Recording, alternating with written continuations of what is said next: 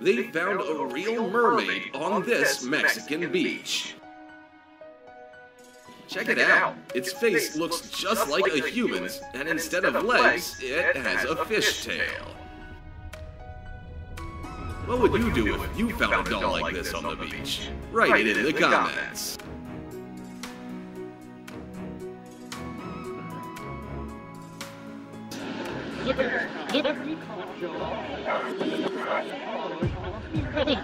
The mermaid turned out to be a doll made specifically for the movie Pirates of the Caribbean.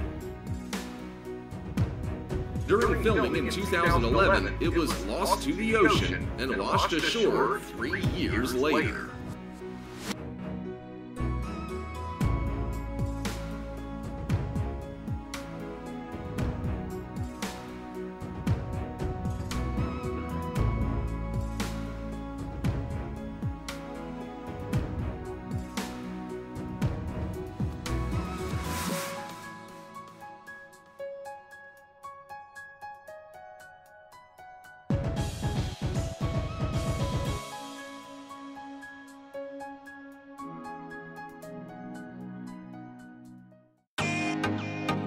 In our temporary channel, we deal with all sorts of interesting areas.